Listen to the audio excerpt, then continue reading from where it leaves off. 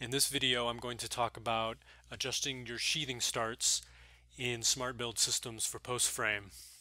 Under the Finishes tab, if you pull down the sheathing, we have margin. You can add length to your sheathing. That's covered in a different video. In this video, we're going to look at the eave start, eave offset, gable start, and the gable offset. The easiest way to see these changes is in the drawings.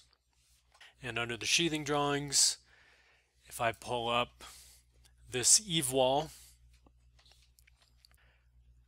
right now the sheathing start is on the left side of this wall. So it starts here and it runs across to the right. You could switch this to the right side.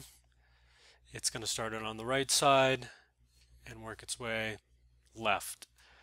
You can also start in the center. You can also add an offset. If we add a 1-inch offset to this,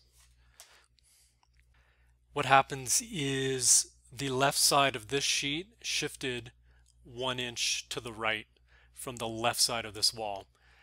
And the program right now is adding in another sheet. It sees there's an empty 1-inch space there, so it adds a sheet.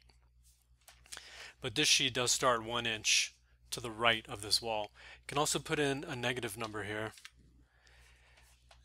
And you can't really see it very well, but there's a 1-inch shift to the left for the start of the sheathing. Similar concept for gable. We have a few different options here. Right now we have center selected. This puts a seam of these two sheets right at the center of the wall. Not necessarily the peak, because if you have an offset gable, your peak could be in a different location, but it'll center it from the center of the wall and run the sheathing both ways. If you choose peak, it puts a sheet, the center of a sheet, right at the peak of the wall.